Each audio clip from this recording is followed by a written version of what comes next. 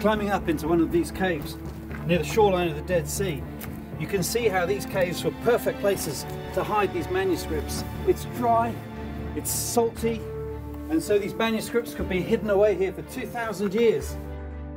We're walking along the ancient Canaanite dry tunnel, which gave them access to the water, even back during the time of Abraham.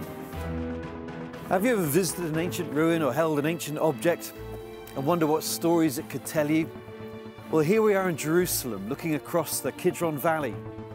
And this city speaks so much to us from the ancient world.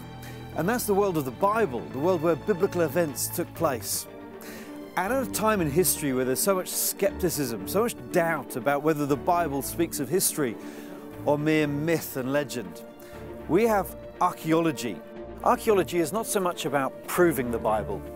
What archaeology does is it demonstrates to us that what we read in the Bible fits with what we know of the ancient world.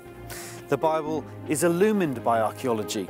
Sometimes our reading of the Bible is challenged by archaeology. So come with me on a journey here in the ancient Near East to listen to what archaeology is telling us and to help us understand that biblical story.